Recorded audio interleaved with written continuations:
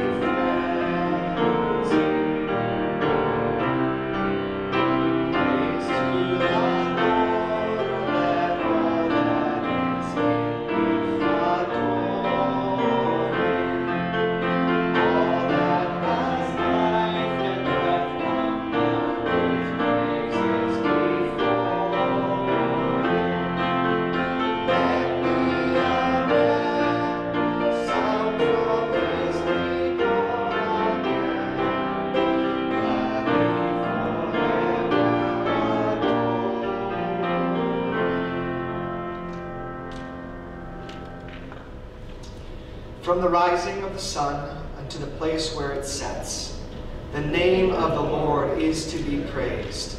Praise, O servants of the Lord. Praise the name of the Lord. Let the name of the Lord be praised, both now and forevermore.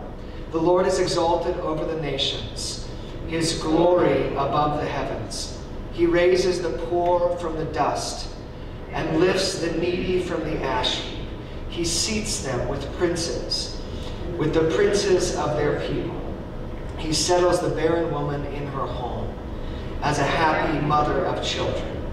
Glory be to the Father and to the Son and to the Holy Spirit, as it was in the beginning, is now, and will be forever.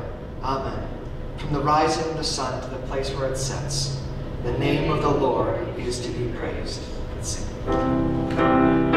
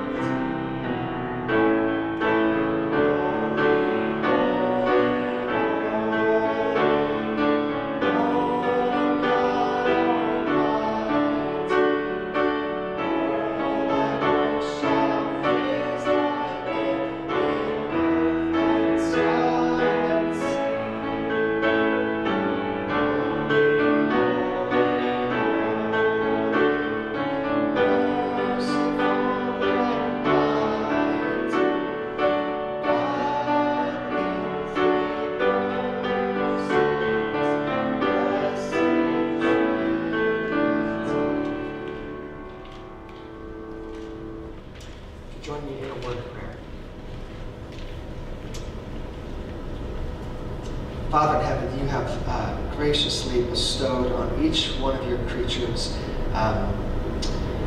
the human beings which you have created, male and female. You have placed on us the image of you. And though that image is marred by sin and selfishness and brokenness, both in our humanity and in our own actions and lives, it is a life and an image that you have sent your Son Jesus into the world to redeem, to sanctify, and to make holy once again. By his incarnation, his life, his suffering, his death, and his resurrection, he has called each one of us to see again and anew in one another the living and active image of God. Help us by hearing your holy word today to hold sacred in our own hearts and minds the lives that you have given us personally, and also the lives of those who you have placed around us. Help us to defend life. Help us to help life flourish through caring for one another, providing one another's needs, and the defending of one another's lives. Just as you have sent your Son into the world to live, die, and rise again for us, may we lay out down our lives as well for the lives of others. It's in your holy name we pray. Amen. You may be seated for the reading of God's Word this morning. Our first reading comes from Psalm 139, a really magnificent psalm that meditates on God's intimate knowledge of our lives and meditates on our inability to ever escape from out of God's sight or of his knowledge.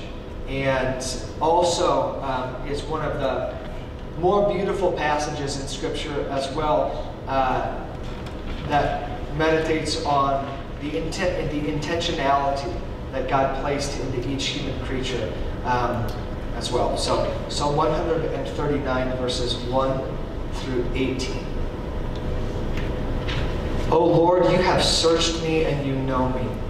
You know when I sit and when I rise. You perceive my thoughts from afar. You discern my going out and my lying down. You are familiar with all of my ways. Before a word is on my tongue, you know it completely, O Lord. You hem me in, behind and before, and you have laid your hand upon me. Such knowledge is too wonderful for me, too lofty for me to attain. Where can I go from your spirit, and where can I flee from your presence? If I go up to the heavens, you are there. If I make my bed in the depths, you are there. If I rise on the wings of the dawn, and if I settle on the far side of the sea, even there your hand will guide me. Your right hand will hold me fast. If I say, surely the darkness will hide me, and the light become night around me, even the darkness is not dark to you. The night will shine like the day, for the darkness is as light to you. For you created my inmost being. You knit me together in my mother's womb. I praise you because I am fearfully and wonderfully made. Your works are wonderful. I know that full well. My frame was not hidden from you when I was made in the secret place, when I was woven together in the depths of the earth. Your eyes saw my unformed body. All the days ordained for me were written in your book before one of them came to be. How precious to me are your thoughts, O God, and how vast are the sum of them. Were I to count them, they would outnumber the grains of sand. When I awake, I am still with you. This is the word of the Lord. Thanks be to God. Our second reading comes from the book of 1 Corinthians chapter 12, verses 12 through 26. And this is the Apostle Paul's teaching about the body of Christ in the church. And within this teaching is a great little passage of Scripture that teaches the Christian church never to see the weaker parts of the body as lesser, but to hold them as more valuable, actually. He actually flips the script and says those who are weaker and frailer are the parts of the body of believers that are the most important in this. So, 1 Corinthians chapter 12, verses 12 through 26.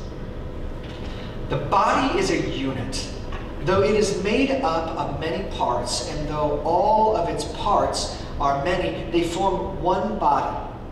So it is with Christ. For we were all baptized by one Spirit into one body, whether Jews or Greeks, slaves or free, and we were all given one Spirit to drink. Now the body is not made up of one part, but of many. If the foot should say, because I am not a hand, I do not belong to the body, it would not for that reason cease to be part of the body. If the ear should say, because I am not an eye, I do not belong to the body, it would not for that reason cease to be part of the body. If the whole body were an eye, where would the sense of hearing be? If the whole body were an ear, where would the sense of smell be? But in fact, God has arranged the parts of the body, every one of them, just as He wanted them to be.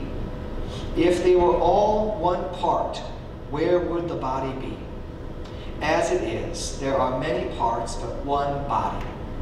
The eye cannot say to the hand, I don't need you. And the head cannot say to the feet, I don't need you. On the contrary, those parts of the body that seem to be weaker are indispensable. And the parts that we think are less honorable, we treat with special honor. And the parts that are unpresentable are treated with special modesty, while our presentable parts need no special treatment. But God has combined the members of the body and has given greater honor to the parts that lacked it, so that there should be no division in the body, but that its parts should have equal concern for each other. If one part suffers, every part suffers with it. And if one part is honored, every part rejoices with it. This is the word of the Lord. Thanks be to God.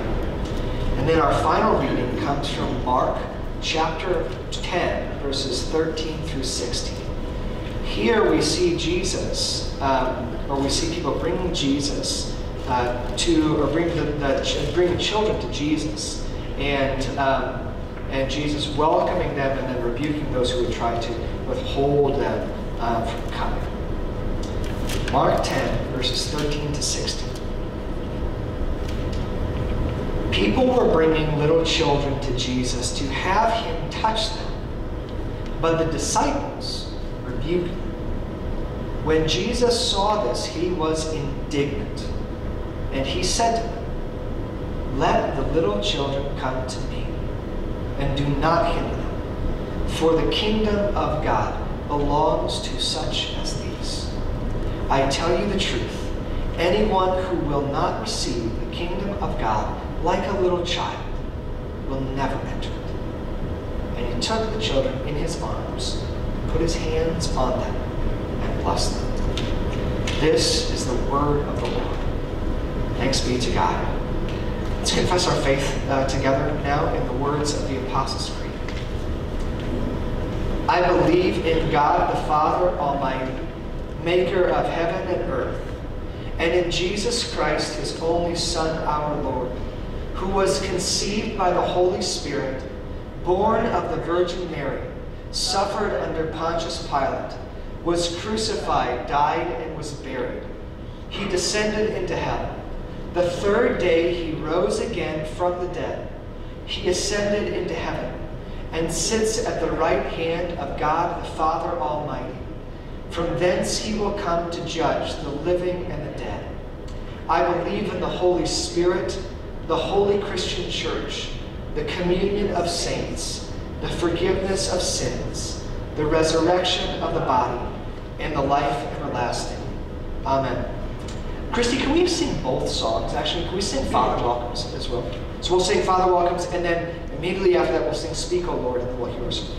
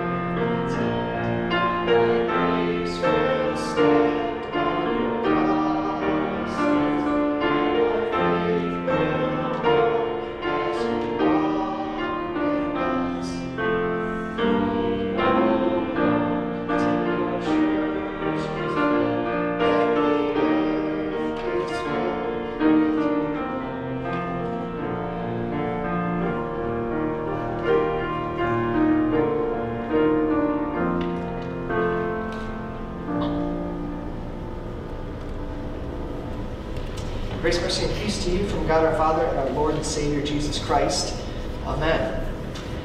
So each January, many churches observe Sanctity of Life Sunday, which we do as well every year. We observe Sanctity of Life Sunday, which is always in kind of like a direct protest or direct contrast to the Roe v. Wade decision of the 1970s that legalized abortion in the United States. Ever since then, churches have saw fit to have at least one Sunday where they speak about that subject and the opposing doctrine of the church and of Orthodox Christianity that sanctifies all human life from its very smallest to its very oldest forms. And to be honest, I have like a bit of a love-hate and relationship with Sanctity of Life Sunday. Don't get me wrong, it's a joy for me to preach the whole counsel of God. Like Paul says to Timothy, where he tells him, hey, don't ever shy away from any subject or any topic that the Word of God clearly teaches on. We should gladly and willingly preach and teach those in all and any circumstances where they are called for. And of course, it's not that I think the Sanctity of Human Life Sunday is somehow unbiblical. To the contrary, the entire canon of Scripture is filled with God's commitment to the fatherless and to the widow, and His wrath is filling the Scriptures towards those who shed innocent blood. And the affirmation throughout that all of human life in every single form is holy is replete all throughout Scripture. Even if you just consider the basic readings that we had today, it's a very good cross-section across the Old Testament, the New Testament letters and teachings, and then also the Gospels themselves. Okay, so you have, for example, Psalm 139, which is a meditation in the Psalms on the preciousness and intention that God puts into every single human life, and not just the human lives that we can see, but the human lives even in their most nascent forms in the womb. So you have words like, you knit me together in my mother's womb. You created my inmost being. I am fearfully and wonderfully made. That's not just like a fancy meditation that the psalmist has, but that's a teaching from Scripture about not only how the psalmist should see his own life, but life in general. It tells us that when we don't see or understand the processes that lead to life, God does. Your eyes saw my unformed body, and all the days ordained for me were written in your book before one of them came to be. That's the Scriptures teaching you and I how we should think about and consider the importance of human life, which is really beautiful. I mean, like, modern technology has given us deep insights into how the human person is formed inside the womb of a mother, and has made it even more like, wonderful and awesome. But even thousands of years ago, they somehow, through the revelation of God, knew that a child was like, like a blanket woven together in all of its little intricacies. Think about the intentionality that it takes to make a quilt or a blanket or a sweater, and how you sit there very intentionally and think about every single move and every single part and piece.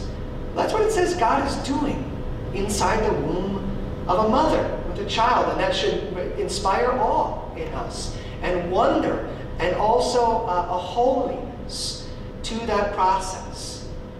The Apostle Paul teaches us, people, when it comes to like Sanctity of Life kind of verses, this is actually one of my very favorite ones, where the Apostle Paul is talking about the body of Christ. And he's talking about how, like, you know, every body is made up of various parts. And you have kind of like the more glorious parts of the body, like the eyes and the hands and the biceps, and, you know, just like the things that do a lot of the heavy lifting that you think like, oh, these are parts of the body that are really great. The voice, the mouth, the ears, the head.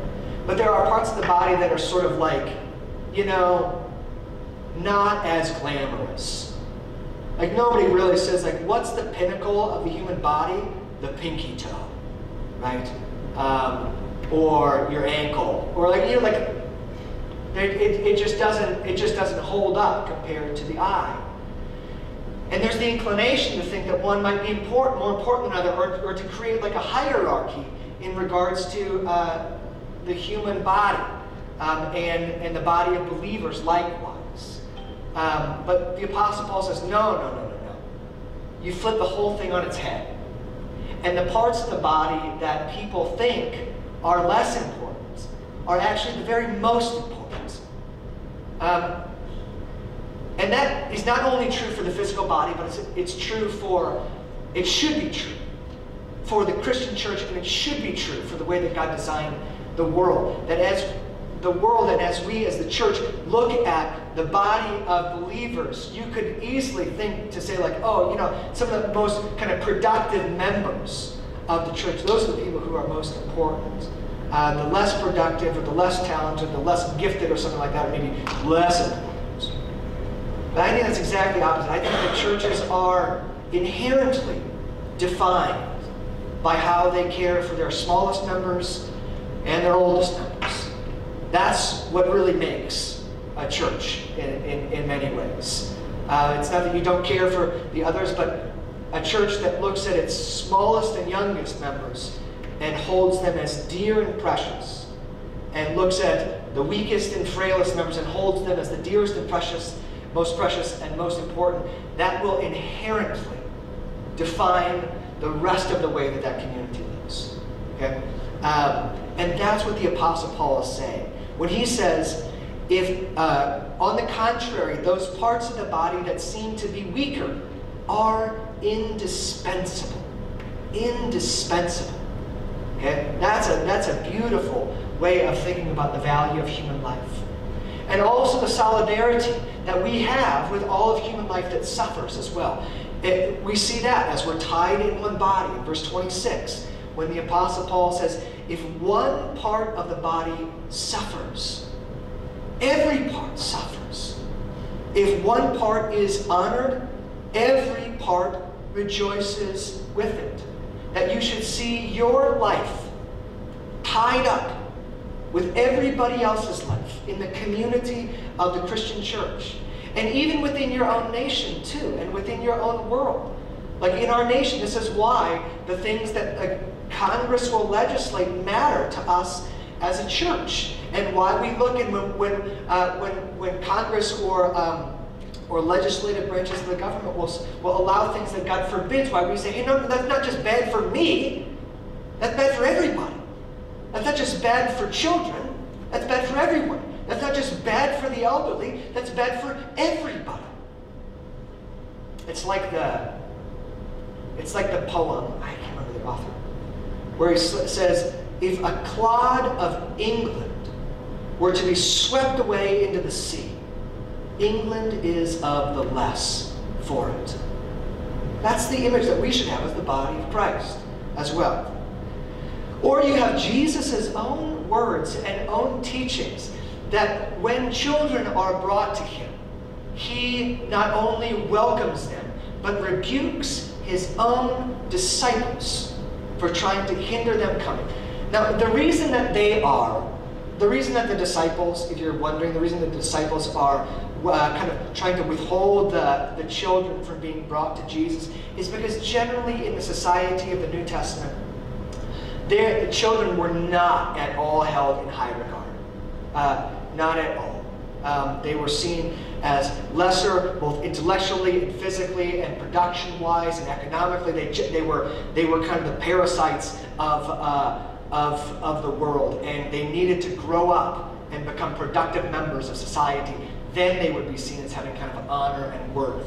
And so them being brought to Jesus was like of questionable practice. Why should Jesus, this great and worthy and awesome teacher, be bothered by children who have nothing to offer him?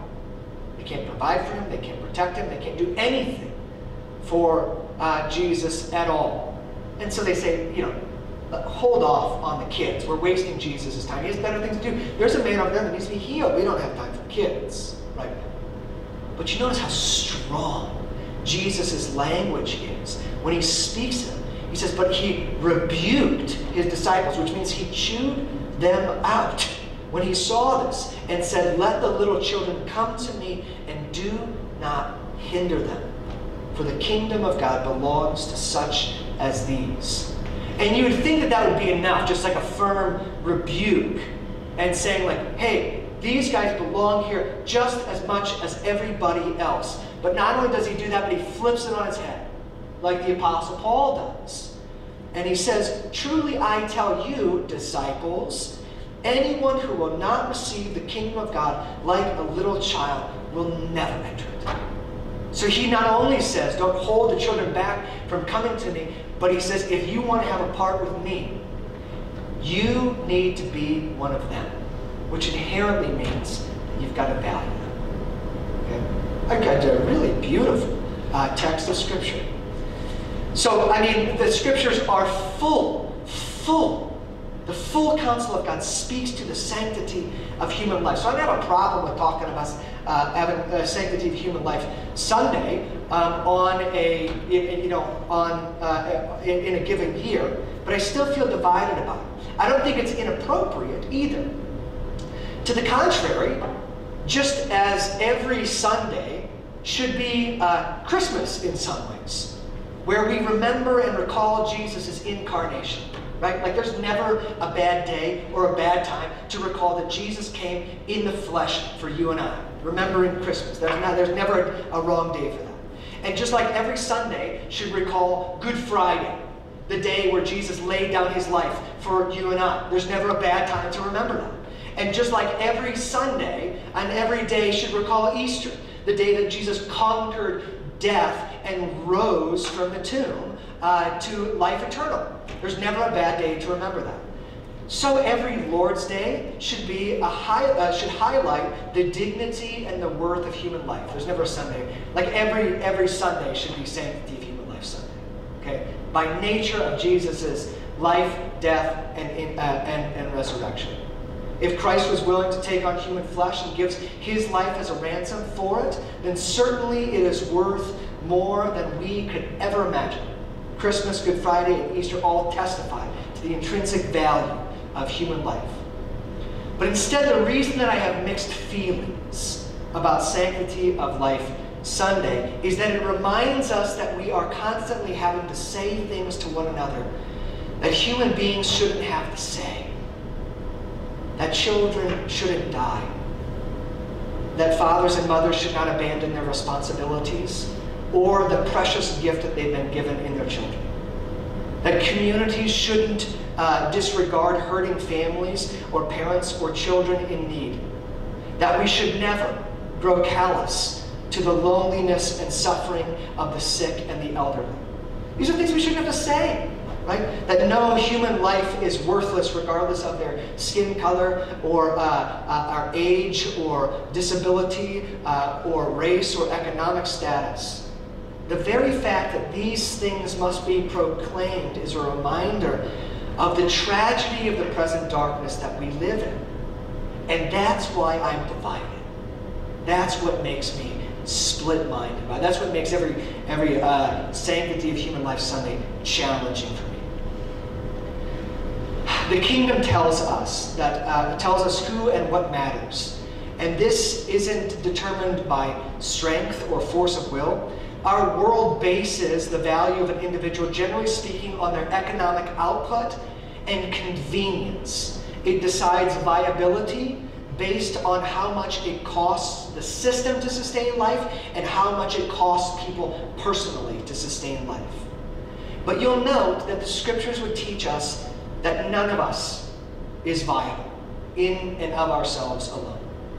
We may be tempted to see the vulnerable, whether it's the unborn or the aged or the poor or the diseased or the disabled or the abused or the orphan, and see them as the disadvantaged. But in the long run, they are not. They are the sons and the daughters whom God delights to make the future rulers of the universe. Even in our intro today, we say, he raises the poor from the dust, and he lifts the needy from the ash heap. He seats them with princes and with the princes of their people. Right? That's what God does to the lowly. Okay? Throughout the whole gospel narrative, from Pharaoh to Herod, the enemies of God consistently carry out a murderous wrath on the innocent. Such attacks are not merely dramatic scenes in Scripture or something like that, but they are pictures of the ongoing spiritual warfare that denigrates the value and worth of every human life. And it's a warfare that ultimately continues to this day. And moments like Sanctity of Life Sunday are reminders that the culture of death still wages war, and that we as Christian people wage war against it. That's why it grieves me. It grieves me because it reminds me of babies that never got to see the light of day. It reminds me that there are children blocks away in families and the poor and destitute throughout our own community who are devalued and seen as not viable or worth life.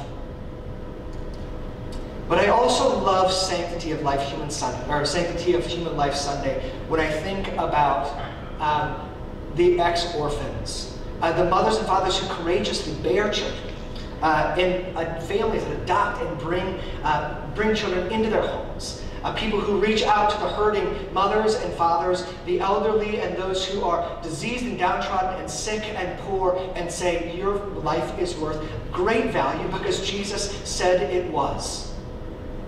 And I love Sanctity of Human Life Sunday when I see men and women who walk in the forgiveness of sins washed in the blood of Jesus Christ.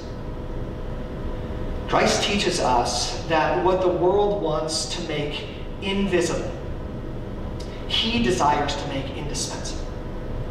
And so my prayer regularly for my children and future grandchildren is that Sanctity of Human Life Sunday would one day be as unnecessary as like a reality of gravity emphasis Sunday. We all need Christmas, we all need Good Friday, we all need Easter, but I pray that someday we will not need Sanctity of Human Life Sunday. Would you join me in a word of prayer? Father in heaven, you have made precious the life of each individual. But we are at odds with a dark world that does not see the full value of human life. May we be people who proclaim, defend, and who live the value of each and every human life. It's in your name that we pray. Amen. We sing our hymn, You Are the Way, the Truth, and Life.